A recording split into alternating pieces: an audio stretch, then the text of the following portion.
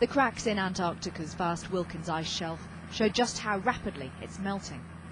A team from the British Antarctic Survey has discovered the hulk of ice, which just 50 years ago was 100 kilometres wide, is now held in place by a strip of ice only 500 metres wide at its narrowest point, and that could collapse within days. Once that happens, sea currents are likely to sweep away the rest. The team filmed these huge icebergs floating around the shelf, which have broken off as it disintegrates. The ice shelf is still here, and I'm actually surprised that it's lasted as long into this summer as it has. It really could go at any minute, and I wouldn't be at all surprised if the final cracks started to appear very soon.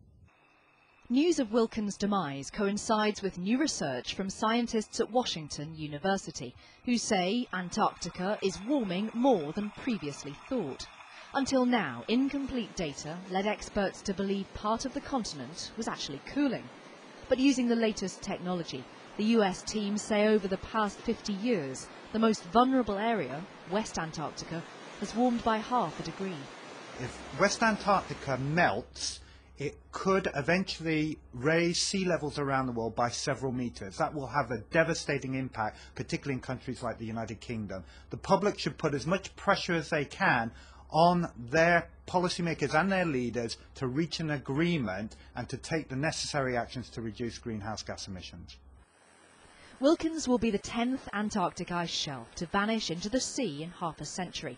Some had been in place for 10,000 years. Most climate scientists say the new research is the latest sign that global warming is happening more severely and quickly than many thought. Catherine Jacobs, Sky News.